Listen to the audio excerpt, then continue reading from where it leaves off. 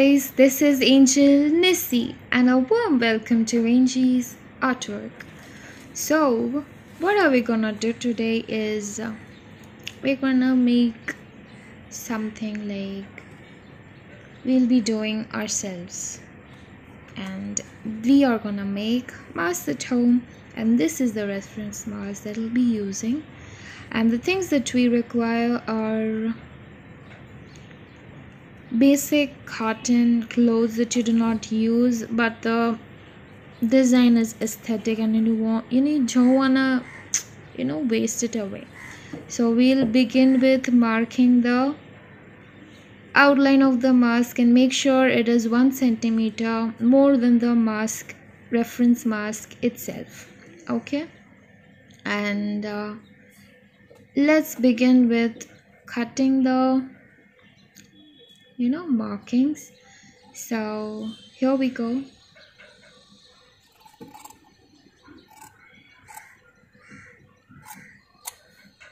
And then here we go, and here we go. So another layer we'll be cutting, as we are gonna make a double layered mask. And cutting the cotton clothes is really fun, guys. I think you should begin with trying out this yourself.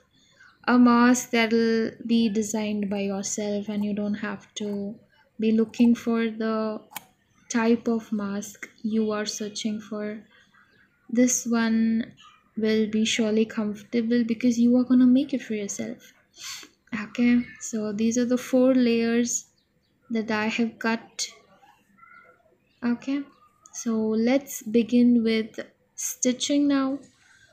This is the 2 layers that I've taken, and this is the needle and thread. We'll be tying knots at the end of the thread, just like this. And then we'll go ahead and start with the basic stitches. This is the most basic stitch that everyone must know, and here we begin. So just observe carefully, and that itself is enough. This is really easy. Okay, and this is what you are gonna repeat, and then pull the needle out.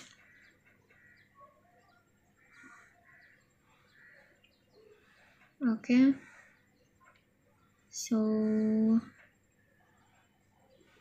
we go ahead and pull the needle out, and after that we pull the cloth a bit.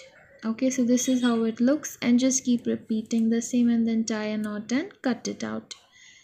Okay, then this is what we'll be doing for another one layer that we'll be doing, as we are making a 2-layered mask. So the stitched part will go inside and the other part will go outside. Okay, let's begin with stitching this one too. So this is the part where we will add stitches. Later on here we'll add stitches. Okay, so I have already done it, and then I cut away the thread. So I'll just show you now about how to attach these in such a way that the stitches will go inside and the part which does not show the stitches outside, making the mask look very nice. So the stitched part will go inside. Okay, so here you go. So both the stitched part will go inside, and the part that does not show the stitches will go outside, just like you see here. Okay guys, and now what we'll be doing is how we'll be attaching these and stitching. So this is how we will understand of which part we want outside and which stitched part will go inside. And here these are the edges.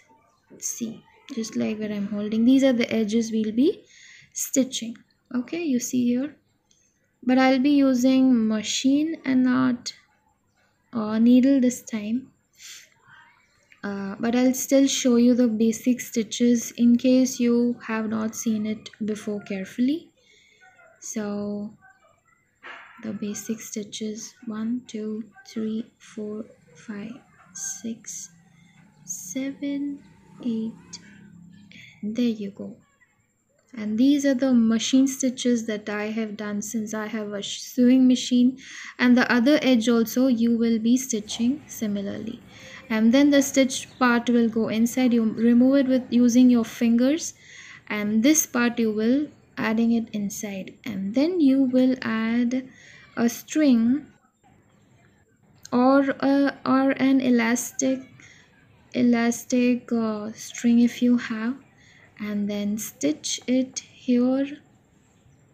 Okay, I'll do this using sewing machine, and the double layered mask is ready, guys. I also know how to make single layered mask.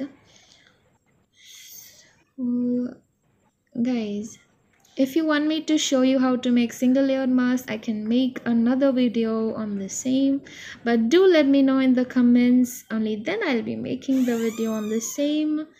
And so here are the 3 masks that I made it myself.